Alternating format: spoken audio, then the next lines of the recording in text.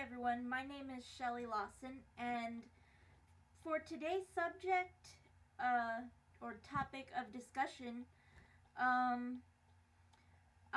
was recently watching the latest Vlogbrothers video, and John talked about how Bill Gates is encouraging people to make videos about what it means to be human. And this is, a heavy topic because there is just so much about humans that this is just such a broad spectrum of possibilities of topics. And there's actually a contest. I will try to post a link to that in the description. But what I wanted to talk to you about is are these things that I came up with that just resonated to me. And the thing is, being human as opposed to being an animal, being human allows us to use our minds and our opposable thumbs, which very few species have, to create and imagine things that will benefit not only ourselves but potentially every human on Earth. And I know, humans, one of the other things about humans is that, we have the capacity to realize that we are imperfect. And this was mentioned several times. I mean, this has been quoted again and again, to err is human. And I find it very interesting, a few of the different versions of this phrase, I guess. It was originally Alexander Pope that said, "To err is human, to forgive divine."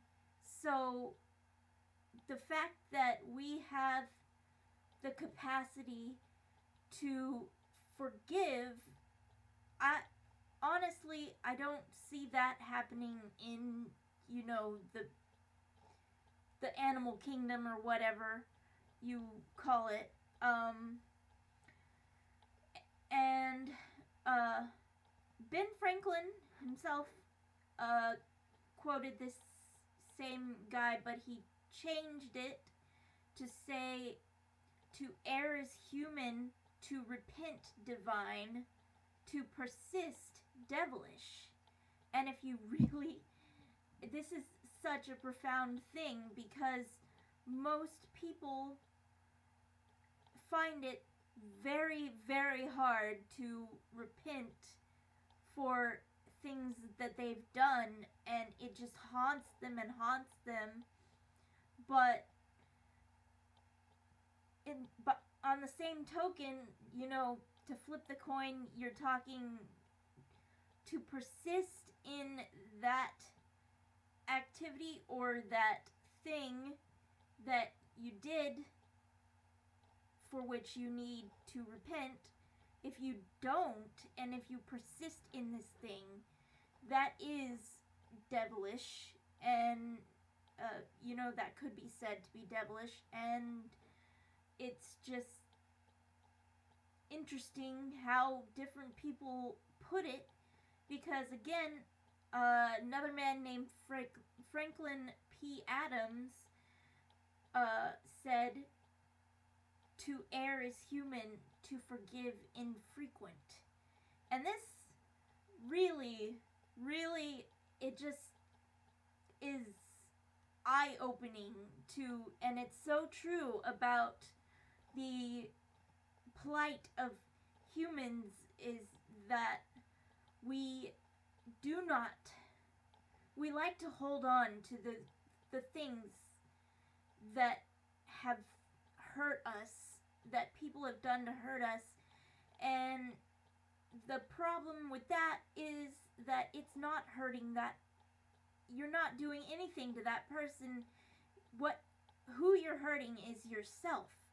And so it's just,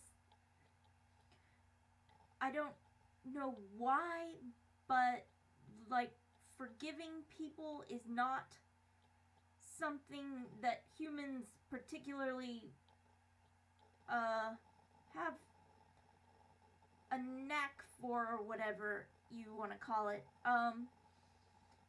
But, you know,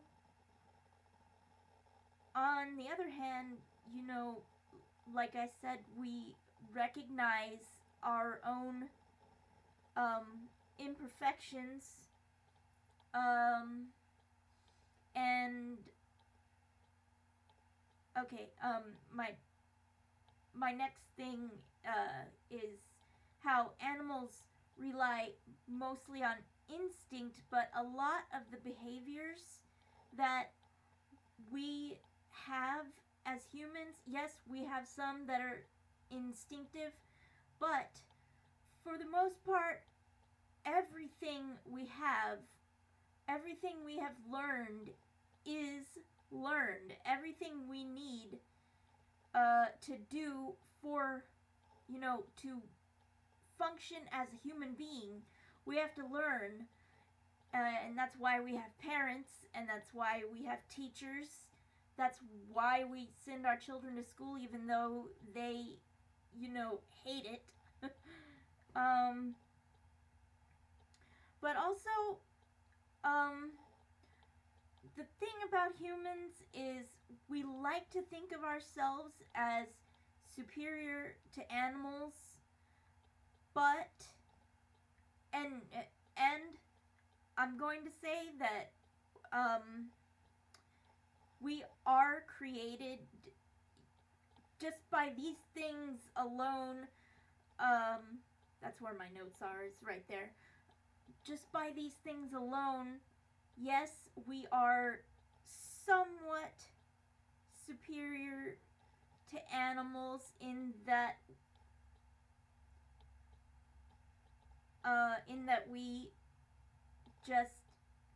we can do these things with our mind, and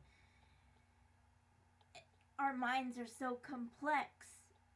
But if you look into, you know, scientific inventions and all of these things, you will find that usually the scientist is going off of something found in nature. An animal, you know, a tree even. I did not look up any examples, but I know that there are some because I've read about them. There's, like, the camera lens, for instance, is based on eyes, you know? It's like,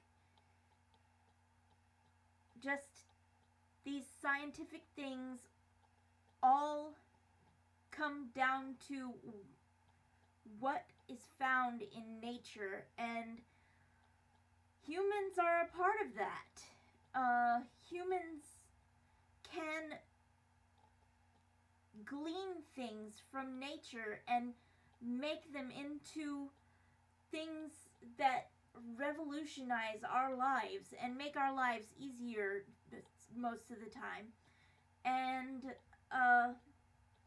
so that is what I think of when I hear this topic. And being human, basically, to sum up, we are all imperfect, but we are learning, and we continue to learn, and we do not discredit animals for the most part, because they are an inspiration for so many things that we have created and we have just, and you know, it's like you can't go without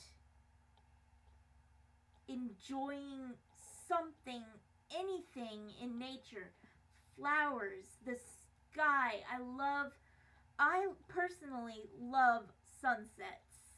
And I love to watch it outside this window right here, this office window of mine, every night. And, well, every night that I'm home. As I am doing my job, you know, writing and such. And just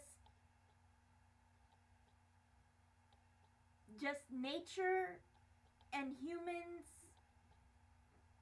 are linked in this way that is indescribable.